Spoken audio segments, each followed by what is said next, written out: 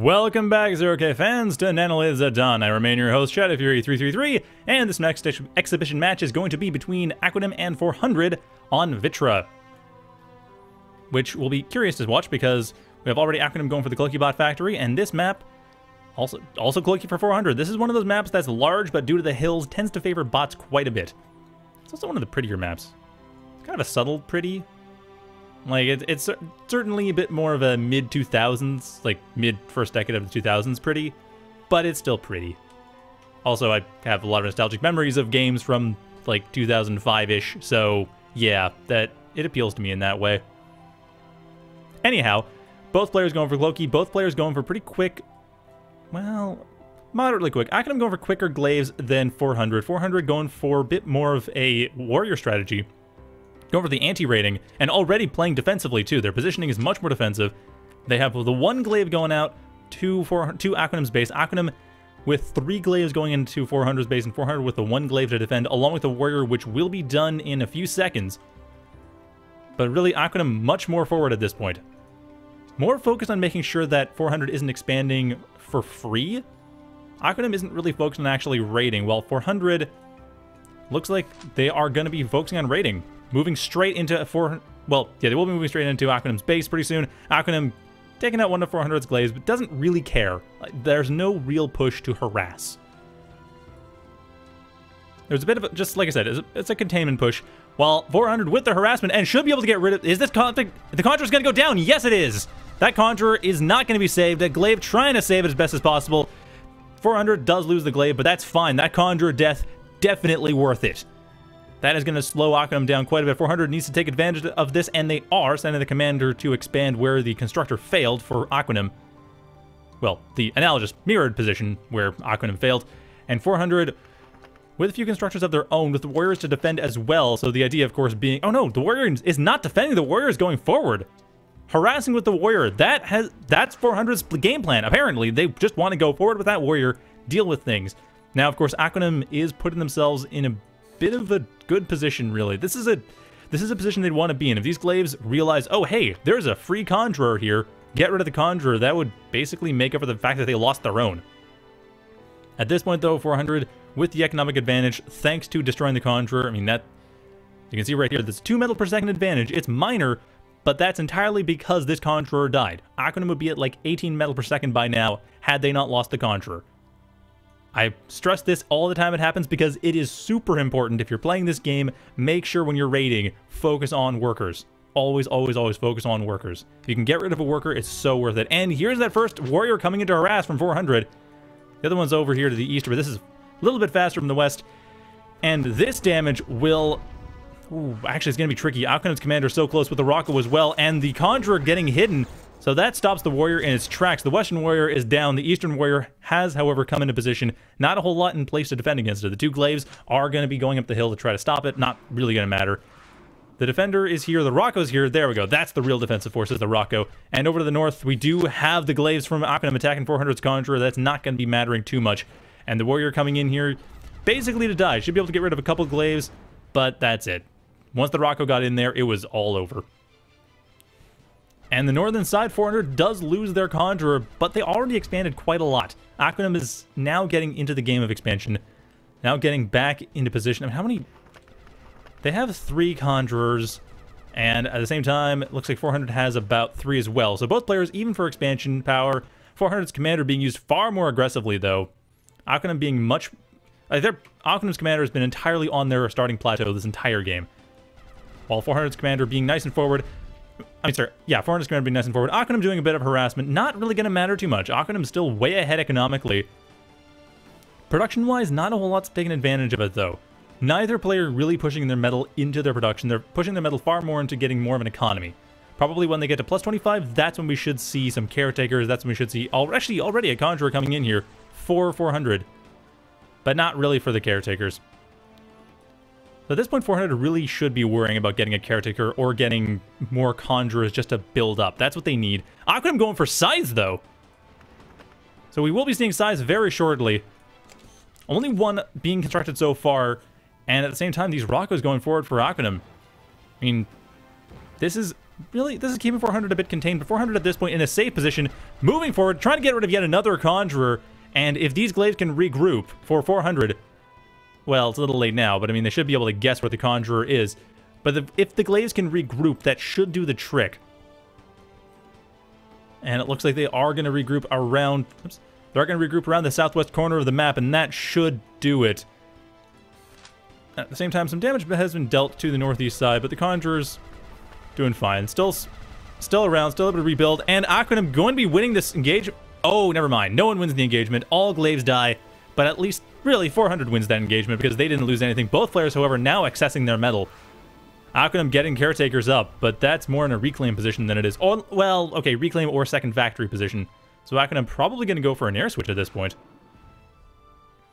I mean, it would kind of make sense for planes, for Phoenixes, I suppose. I don't know. At this point with Aquanim's economy, I don't see an air switch really working out. Like, this seems like a reclaim Caretaker. Aquanim loves their reclaim Caretakers. That's the only reason I'm thinking they're doing that. At the same time, though, they don't have a Caretaker or anything near their factory. They do have an... Okay, they have one really forward near their factory. Like, this is reclaim for me. And there's that Scythe. Finally getting out there, but 400 still with the economic advantage. They do need to have more production. They do need to have far more working on their factories. Both players are accessing metal like mad. I mean, 400 still has the economic advantage, but it's the production advantage that's really causing problems. Or the lack of production advantage. There we go. Conjure is being used to actually get that production advantage going, so 400 should be able to translate their economy into proper production within the next minute. And while that happens, Aquanim going for the harassment. Hurting a little bit, but not all that much. So, oh, there's an air switch. There is indeed a plane factory being built, and gunships being built for 400. So, like I said, probably going to go... Well, actually, let's see what the army composition is. Right now, 400, they went for a lot of glaives, but at this point, they aren't really going for a whole lot except for the gunships. They're going straight for gunships, so we could be seeing Swifts. If Aquanim calls it, we'll see Swifts. If Aquanim's thinking more ground units, we'll see Phoenixes. Or possibly Thunderbirds. I don't see Thunderbirds really against Cloaky, though. Against Shields, yes, but against Cloaky, I don't know. Phoenixes are pretty much balanced around taking out Cloaky armies. At this point, though, the answer is nothing. Aquanim focusing entirely on their Cloaky bot factory. Getting scythes and hammers, going for the really, well, not quite the sneaky, but definitely the indirect approach. Don't want to be trying to knock down 400's base. They just want to be sneaking past it or, well, knocking it down from afar. Don't want to try to charge through Aquanim, through 400's base, I should say. Aquanim focusing more on options that are relatively safe. Allow them to infiltrate or allow them to attack from afar.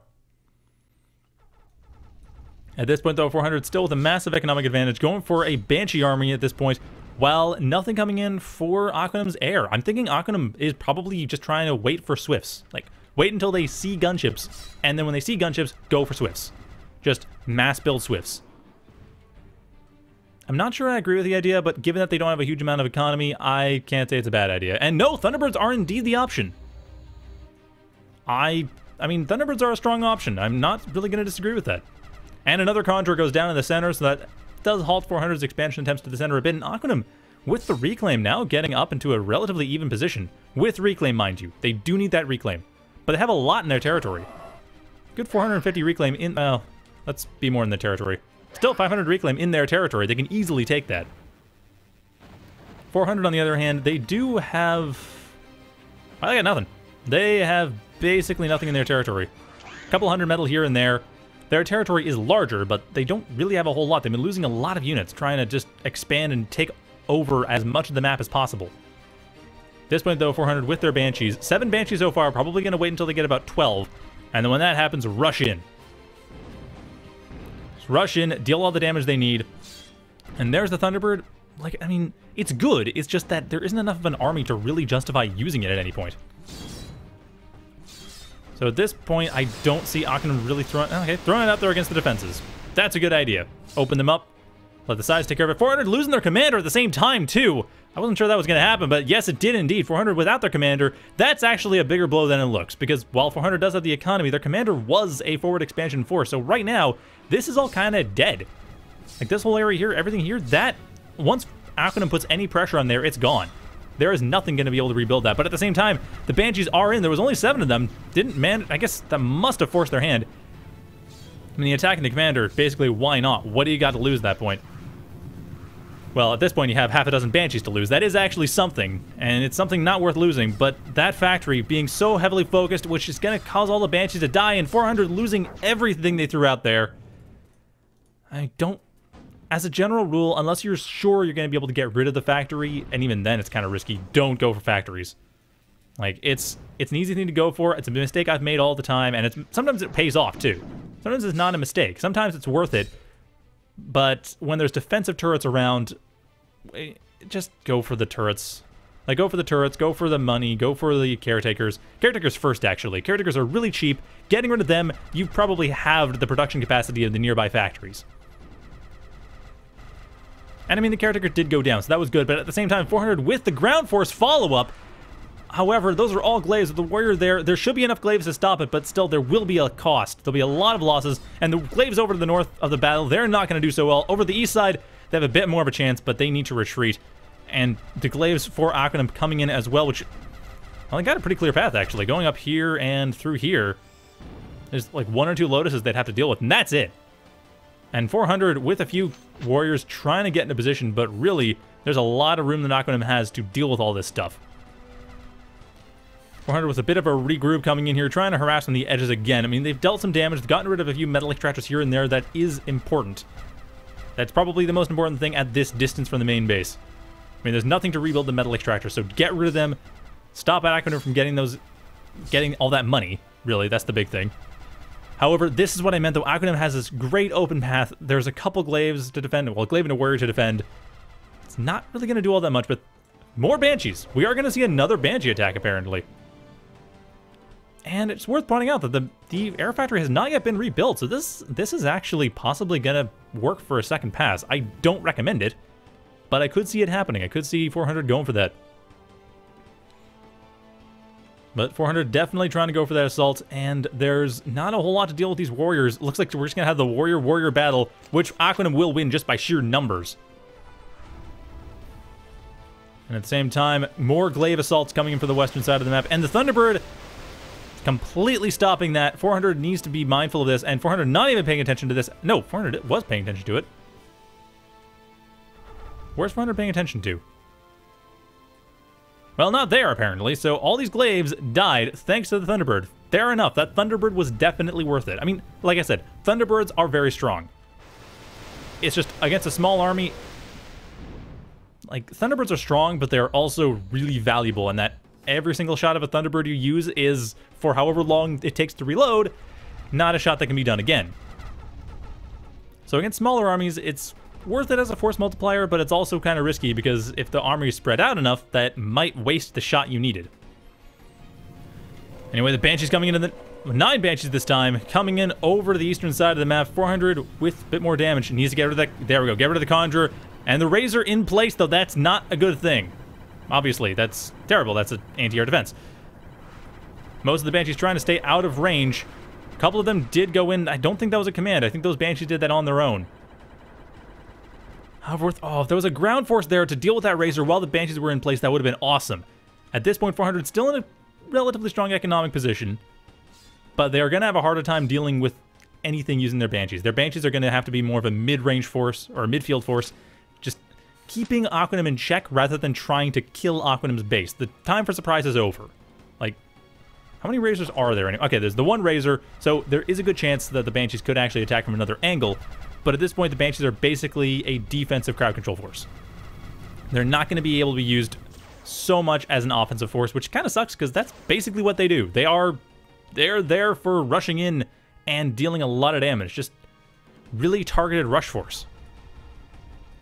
Like they're shock troopers. They're not really defensive. They can kind of work defensively, but that's not what they do best. And Aquanim coming in to try to get rid of 400. Ooh, getting rid of the Zeuses, that'll be easy. The warrior is out of position to help the Zeuses. And the Zeus is not really able to get rid of the glaives. So the center of the map going kind of to Aquanim, but Aquanim right now, I mean, they have forces around. I've got a tick in the back here too. They have forces around the map, but really it's a lot of it is coming down. It's very fluid right now. There's not much that's really held. 400 kind of has the center of the map, but Aquanim has the military to take it out as soon as any pressure is applied. But 400's also getting huge amounts of reclaim from the center of the map, so there's enough control that the the actual metal on the ground is going to 400. Which is being used for a Strider hub, which I think is going to... Well, obviously 400 is going for that. That's their end game. Which is usually the end game. You don't usually see missile silos. You don't usually see... Definitely don't see silencers. But at the same time, Firewalker? No, Archangel. Jump on for Archangel and Jack from Aquanim, as well as a Spider Factory. Probably for Crab. Although, you know, actually, no. Now that I think about it, for this sort of thing, I could see... no, I think Crab. Why would you go for a Spider Factory as a side thing? Like, Venom Redback wouldn't make a whole lot of sense. Archangel makes sense. It's a very strong AA. Jack makes sense. It's a really good anti-defense assault force. It's able to just push through with its high HP and not worry about a whole lot for most of the assault. Spider Factory, you basically go for the Crab.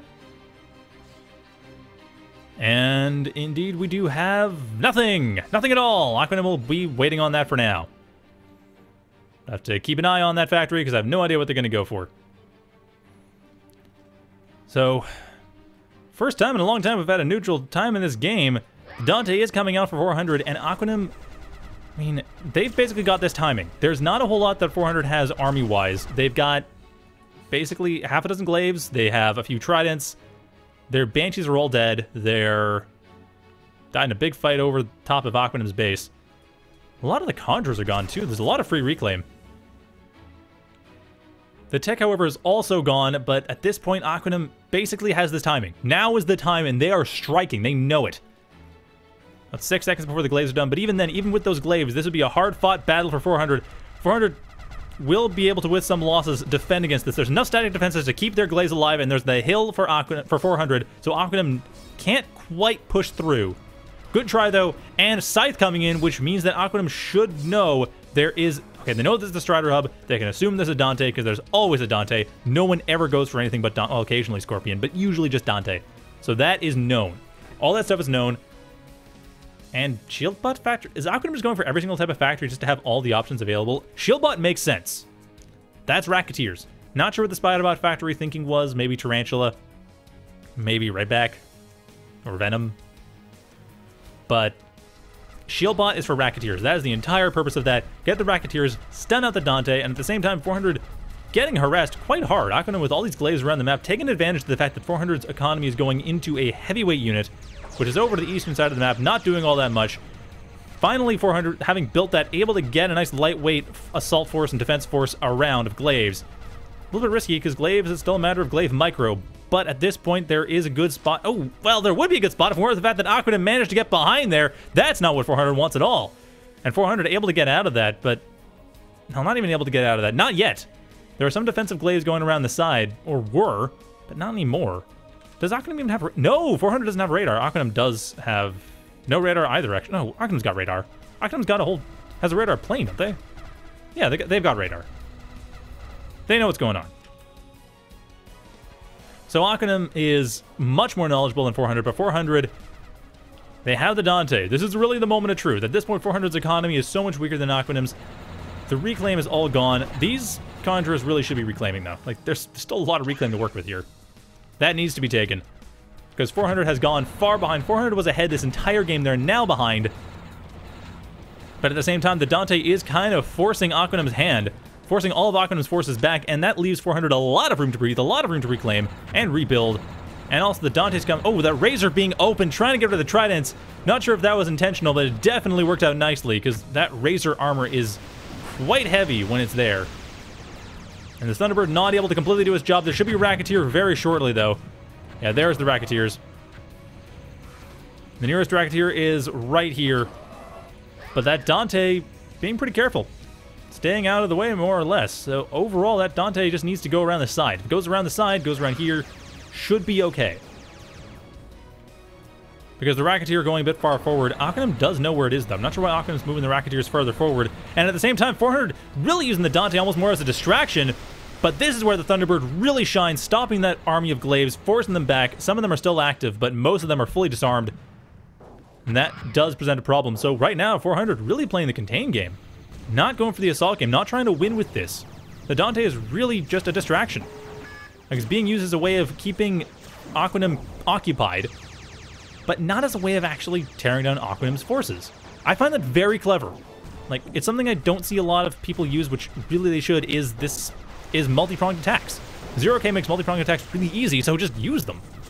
I mean, I realize there's obviously some tactical issues that can occasionally come up in terms of money spent, but yeah, overall, if you can force your opponent to push a lot more of their forces than they need towards one side, then you attack from the other side, and you're fine. And Aquanim's commander about to go down. That's going to be really devastating for 400. No, never mind. Very smart by 400, moving away from the commander right as it dies. That's important to do, and with that, that is game. The Dante didn't really manage to do all that much directly, but really set up for that win. That was how you do it.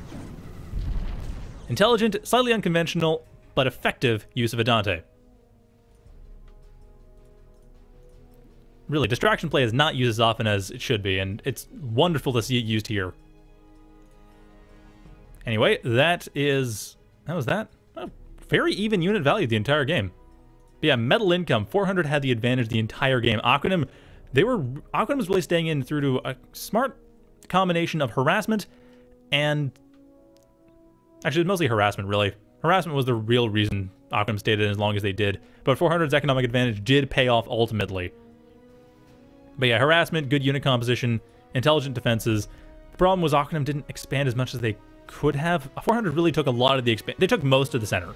Like, 400 took all the center and held onto it for the majority of the game. Aquanim did manage to break down a bit of it, but didn't manage to really take the area. And that little advantage kept 400 in the game, even during some of the more harassment-oriented periods of Aquanim's play.